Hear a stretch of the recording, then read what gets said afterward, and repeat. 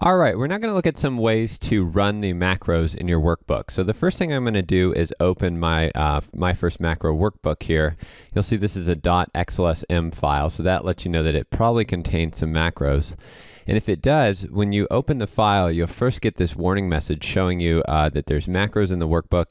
It'll ask you to enable the macros or disable the macros. So you'll always have to click enable macros if you want to run any of the macros in the workbook. And your users will have to do this as well. Now there's security settings that will allow you to bypass this and basically enable macros if the workbook is stored in a certain location or something like that.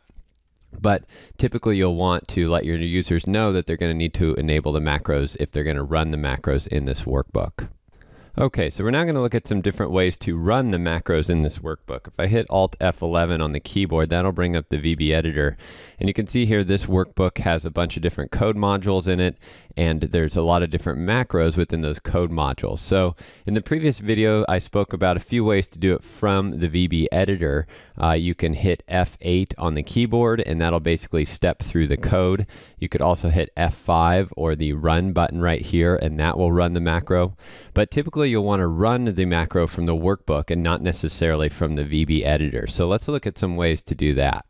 So Alt F11 will jump me back to Excel. The first way to view the macros is on the View tab of the ribbon. So if you go to the View tab of the ribbon, over here on the right side there's a macros section with this split button, and the top part will just bring up the View Macros window. So I can just click the top half of this button, and that's going to bring up the macro window here. And then on the bottom half of that button, there's some options to record the macro as well. So that's another place you can record the macro and turn this relative references toggle on. You'll also notice when I hover the top of this button here that it shows the keyboard shortcut Alt F8. So Alt F8 is the keyboard shortcut to open this window here. And from here you can run the macro, so you can select any macro. If we wanted to run this macro here that just shows this hello message, and click the run button, and that's just going to say hello with the username, and in this case it's my name. So that's one way to do it.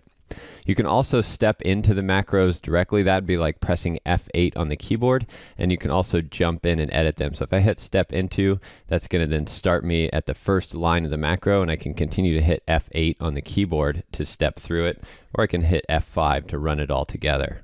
The other thing you can do in this window is you can change some of the options. You can edit the macro, and you can also change the options for the macro. So you can assign a keyboard shortcut to it, and you could also put a description in here for the macro. So there's a few other options within the macro window.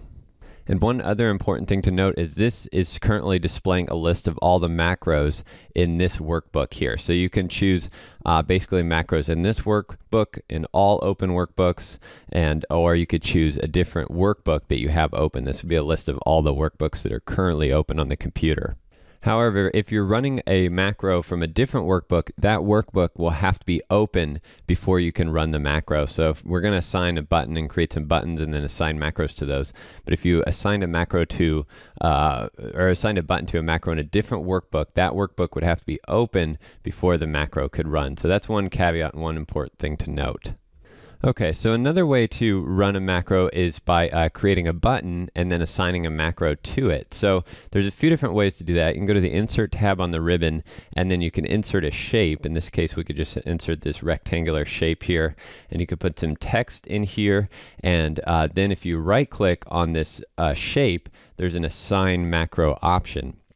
That'll basically bring up a similar window where you can choose from the macros. Again, we're in this workbook here, and these are all the macros. So if I want to assign my hello message macro to this button, I just select it and press OK.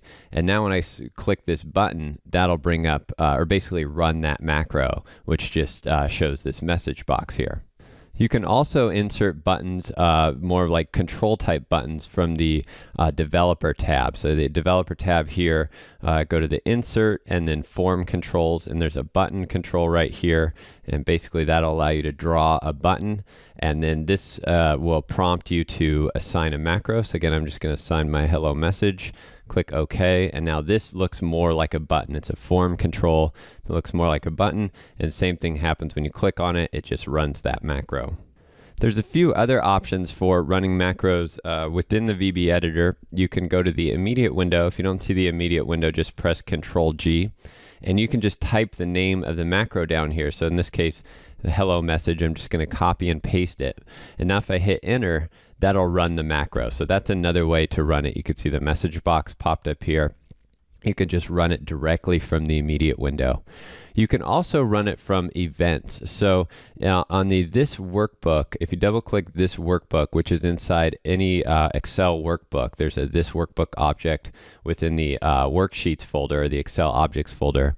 Here you can basically create events for the workbook itself. And on the right side in this procedure drop down here, there's all types of different events that will trigger a macro. So in this case, this sheet activate event will basically trigger the macro or fire any code that's inside this event or this macro here when the worksheet is activated. So when a worksheet is activated or the user selects a worksheet. This one here will run when the workbook is opened and the user enables the macros. That'll run whatever code is there inside the workbook open event. So you can also use events to run macros, and that's more of an advanced topic, and we'll get more into that later in the course. So as you can see, there's a ton of different ways to run macros. The most common are probably putting buttons on the spreadsheet and allowing the user to just press the buttons to run the macro. But there's plenty of different ways to do it. So hopefully that helps give you an overview of some of the different ways to run a macro.